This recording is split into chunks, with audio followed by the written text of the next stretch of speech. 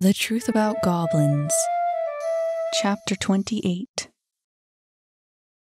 It was hard not to doze off after their long trek, but Saphira had already volunteered to take over and wait for the messenger.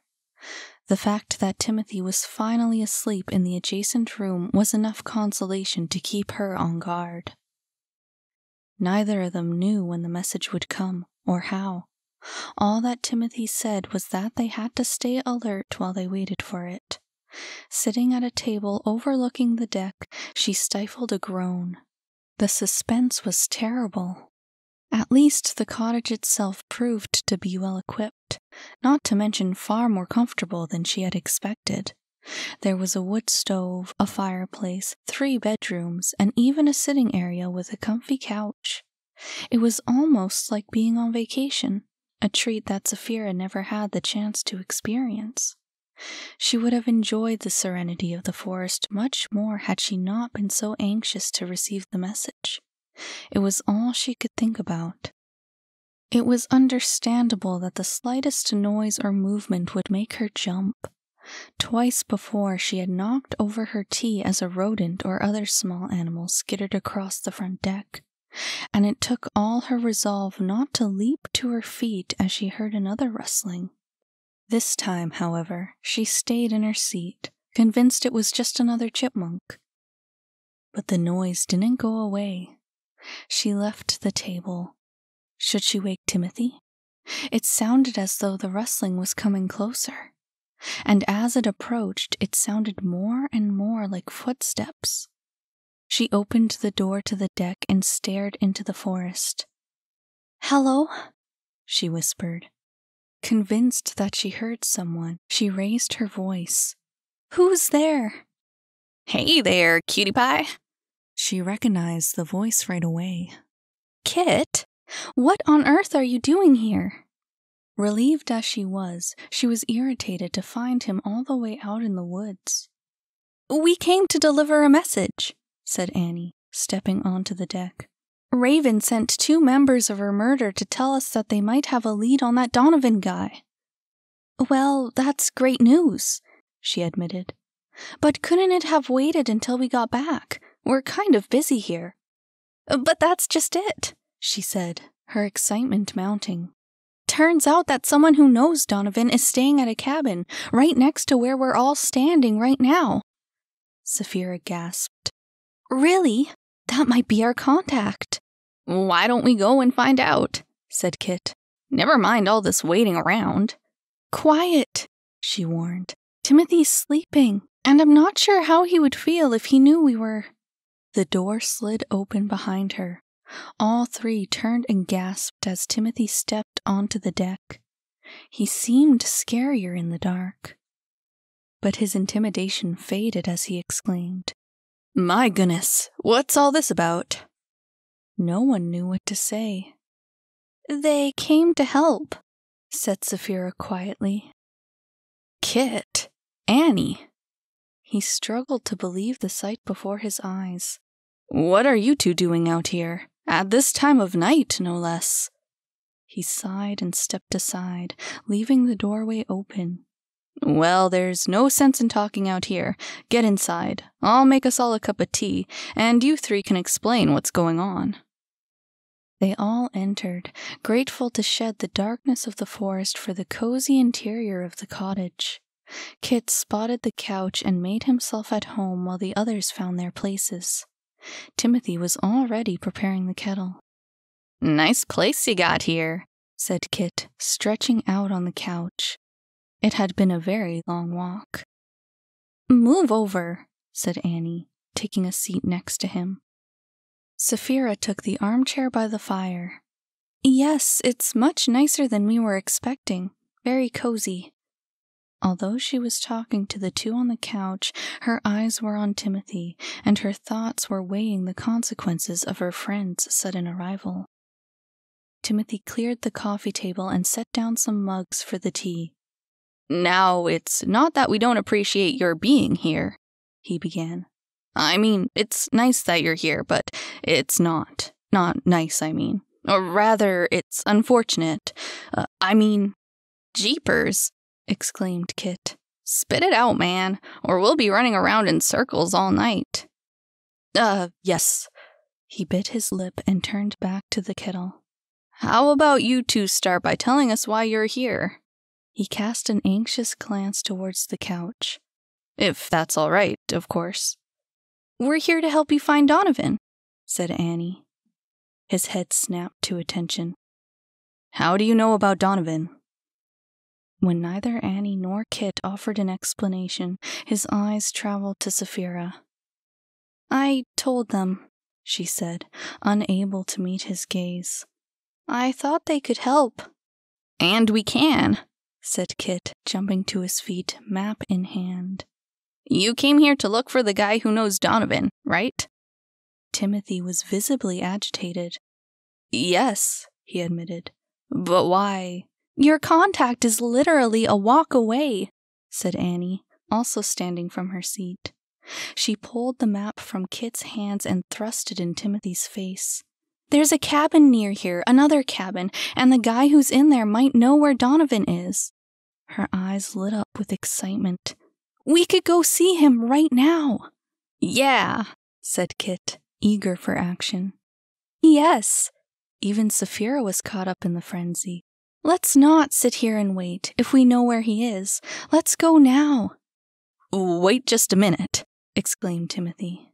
He glanced at the map in his hands, frowning. Let's not lose our heads all at once. We can't simply go out into the dark at this time and... Why not? Said Saphira. If he's close, why can't we go and meet this man instead of waiting for him? I was told to wait. He handed the map back to Annie. I don't want to jeopardize an already delicate situation. Oh, come on, you big wuss, urged Kit. You saying you don't want to see this guy? He might have the info you're looking for. That may be true, he admitted. But I was told to be patient. I was told to wait. But Timothy, Saphira grabbed his arm. He's so close. Can't we at least take a look? What if, by waiting, we lose our chance? It will be impatience rather than inaction that will compromise this meeting. He turned away. I was told to wait. Timothy! No. He shook his head. I'm sorry, but it's too great a risk to hazard at this point. I know you want to help, and I'm very grateful for it. But for now, I think it best that we wait. That I wait. He walked over to the kettle and pulled out a teapot from one of the cupboards. This is my son, after all. I have to be firm in my decisions. Of course you do, said Saphira. She cast a final glance towards her friends, warning them not to interfere further. Annie wanted to put up more of a fight, but as Timothy joined them near the fireplace, her resolve faded. His face, usually bright and lively, looked haggard, with dark bags under his eyes and a heavy tug at the edge of his lips. He seemed to be held together by a thread. But his careworn appearance lifted as he poured himself a cup of tea. He brought it close and breathed in the steam. Tea tastes infinitely better at night, don't you think? I guess, muttered Kit, filling his own cup. They sat in silence for the longest time. Every once in a while they would sit to attention at sounds made by the wildlife outside, but they would slump back into their seats as the noise died away. The suspense was eating away at everyone's nerves. Timothy, in particular, was high-strung, jumping at sounds that existed only in his mind. Twice already he had spilled his tea, and when he spilled it a third time, he covered his face with his hands and moaned. Just give it up, said Kit. Look at you, you big worrywart. You need to sleep.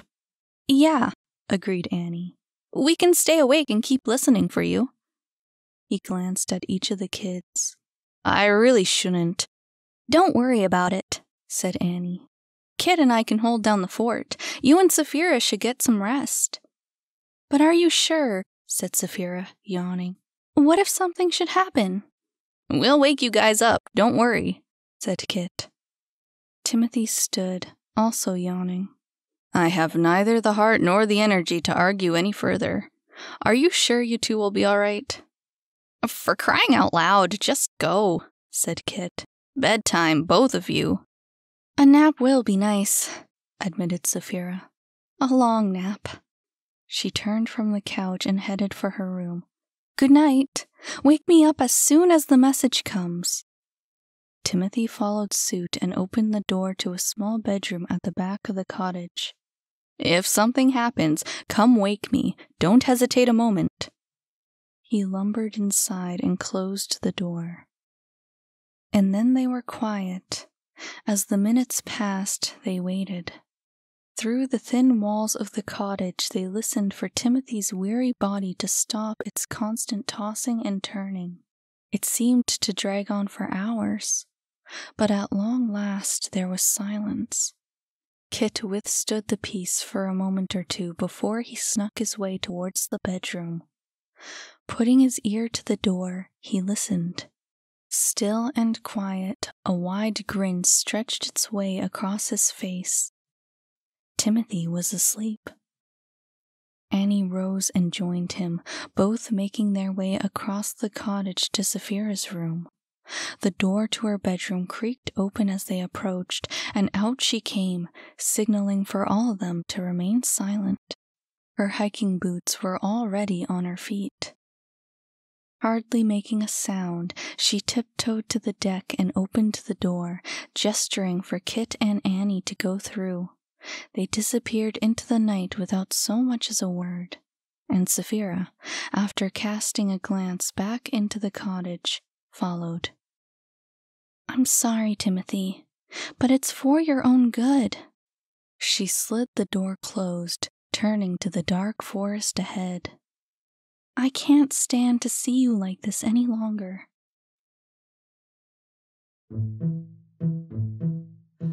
Hey, hi, I'm your narrator, Miranda Eastwood, also the author of The Truth About Goblins.